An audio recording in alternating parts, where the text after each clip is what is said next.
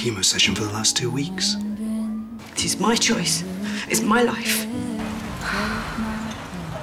And I'm going to live what's left of it in whatever way I choose. You've got to do something, Jack. I've got a leech for a mother whose welcome has run out, by the way. I already have. And worst of all, I've got this spiteful, spoiled brat of a daughter who's not only a criminal, oh no, she's a tart and all! You only take one to know one! No! Your dad's been staying with me for a bit. Ain't so often you see a face from the past, is it? No, you don't really! Mum's got cancer. A little loyalty from my nearest and dearest when I'm down on my luck.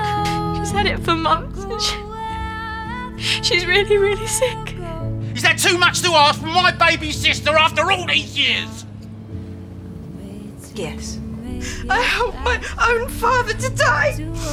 She's got cancer, Dad. She's had it for months and she stopped having treatment. No, you wanted the truth and now you know everything. Please don't go, Dad. I need your help. I'm going to pay for what I've done and I'm going to die just like he did, but there's going to be no one here to help me. I'm going to have to do it all by myself. Max loves you. He loves you right down to his fingernails. What, you found out and then you just broke it off with me? Fight this. You go back to the hospital. For your kids, for me, for yourself.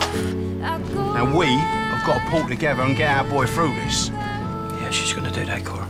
The Brannings together again at last, eh? Yes? Yes? I'll make sure of it. Come here. Be like old times. Everything's going to be all right.